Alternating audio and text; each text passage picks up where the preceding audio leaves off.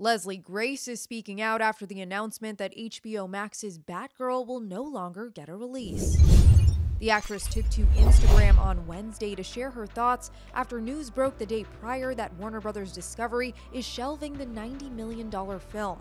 The social media post from Grace, who plays Barbara Gordon, aka Batgirl, included movie images and footage from the set of the DC project. On the heels of the recent news about our movie Batgirl, I am proud of the love, hard work, and intention all of our incredible cast and tireless crew put into this film over 7 months in Scotland. I feel blessed to have worked among absolute greats and forged relationships for a lifetime in the process.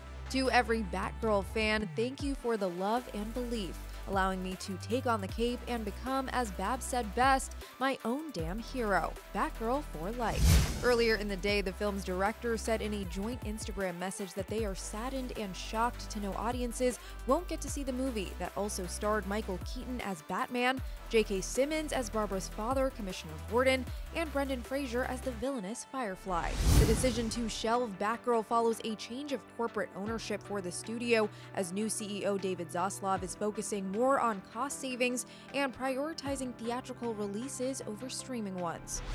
For more on this story, head to Billboard.com. And for the latest on all your favorite stars, keep watching Billboard News.